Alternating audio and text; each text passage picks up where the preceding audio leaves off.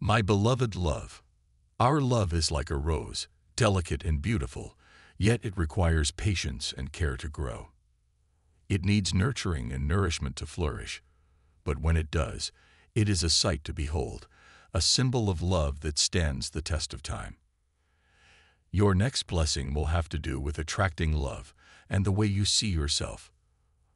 This pile does have a special connection in their life, and for most of you, it is with your divine counterpart, who you are currently in separation with. I see that you have been struggling with the way you see yourself.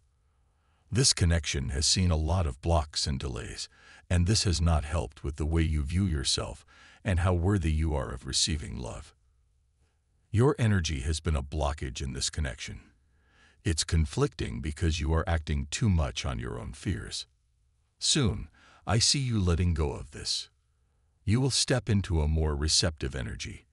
You will accept and feel the things and emotions that will be coming up for you instead of being reactive to it. You are done with running from yourself. I see you healing the way you see yourself. This will have a great effect on your love life, as this change in energy will shift this connection. I see your person approaching you with a love offer afterward.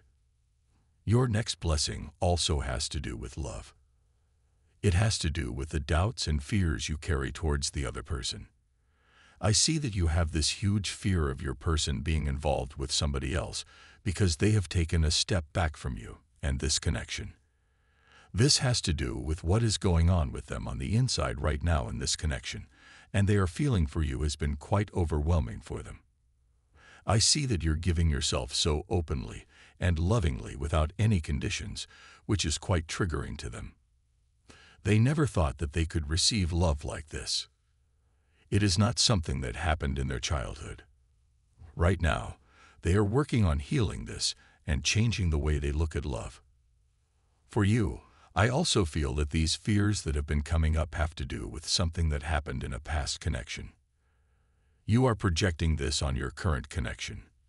Your next blessing will be strengthening and feeling more connected with a higher power in your life.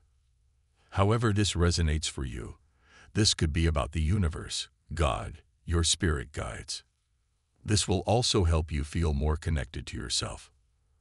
I see that you have been feeling very alone, stuck, and maybe even a bit lost in your life.